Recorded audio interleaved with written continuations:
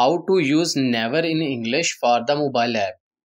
First of all, let's navigate and open the Naver app on your phone and log into your account.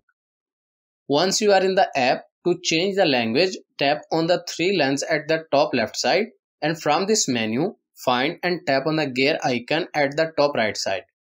Here, find the change language option if you can understand the Korean language.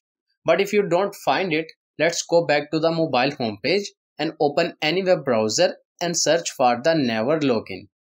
Once you get the search results, open the Naver official website to log in. Once the website is open, Google Chrome will automatically ask you to translate into English, and the website language will be converted into English.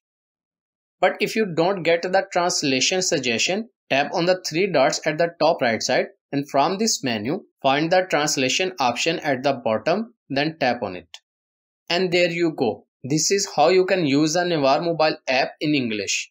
I hope this video is helpful for you. For more information, please subscribe our YouTube channel, and thank you for watching.